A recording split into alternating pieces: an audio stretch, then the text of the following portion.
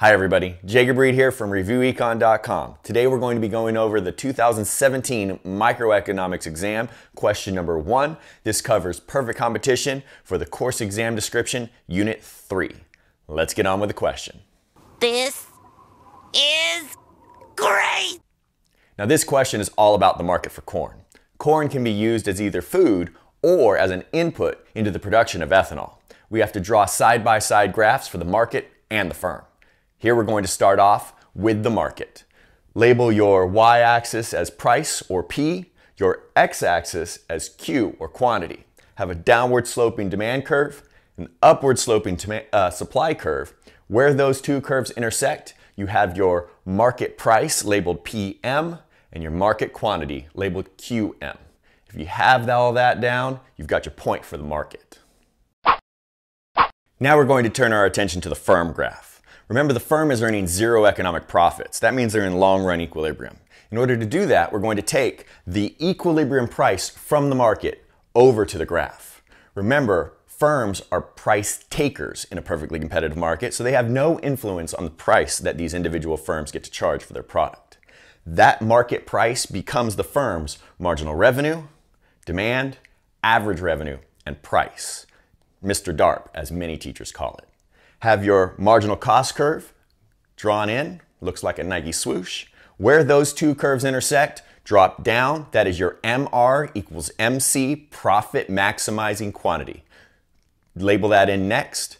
And because this firm is earning zero economic profits, we need the average total cost to be equal to the price at that profit maximizing quantity. So draw in your average total cost curve hitting that intersection where the marginal revenue equals marginal cost. And remember, the ATC needs to be at its minimum point where it intersects there. I suggest you draw in a relatively steep average total cost curve. It helps with shading later so that it's almost more V-shaped than U-shaped. And if you have that there, you're going to get your points. For part B, we have an increase in the demand for ethanol. Ethanol, remember, has corn as a primary input. Since there's an increase in the demand for ethanol, there's going to be a derived increase in the demand for corn.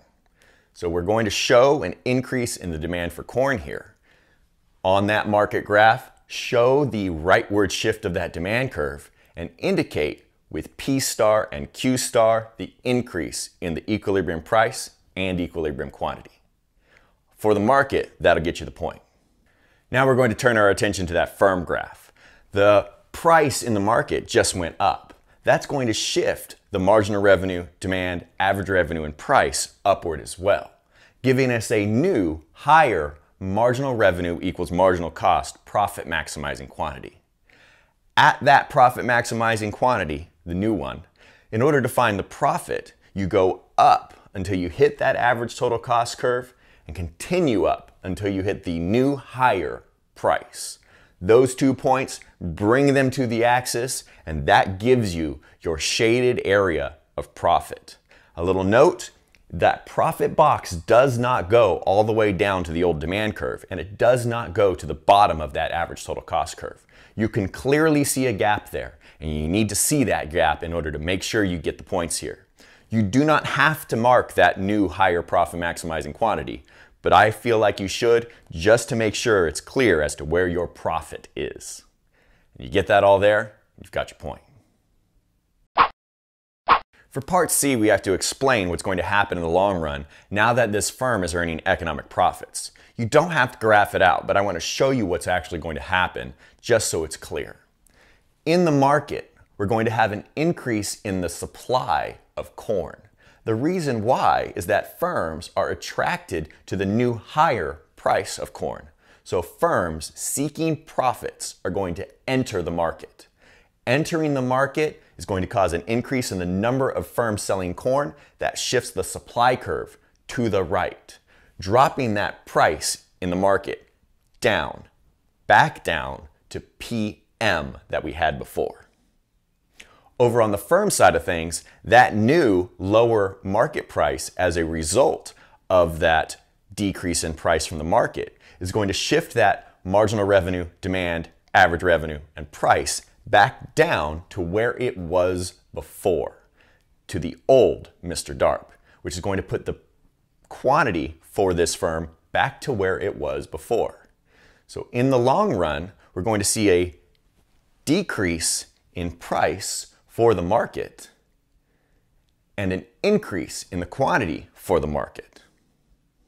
So now that we know what's going on in the market here, you just need to say it. There's going to be a decrease in the price, an increase in the quantity for the market, and explain saying because firms enter the market and that increases the supply in the market.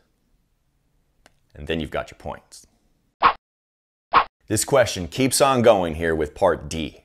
Now, thanks to the increase in the price we just saw, what's going to happen to the market for soybeans? Soybeans can be made by farmers who also produce corn. As a result, farmers seeking those high profits will get a signal. High prices signal high profits. And as a result, farmers are going to enter the market to produce that corn as they exit the market to produce soybeans. Here's what that looks like on that soybean market graph. We're going to have a decrease in the supply of soybeans as farmers exit that market and enter the corn market. That's going to cause the price of soybeans to go up and the quantity of soybeans to go down. So now that we've seen what that looks like on the graph, it's time to answer the question. You don't have to draw any of that, by the way. Just answer and explain. The price in the market for soybeans will increase because the supply of soybeans will shift to the left as a result of farmers exiting the soybean market and entering the corn market. And if you have all that, you got the point.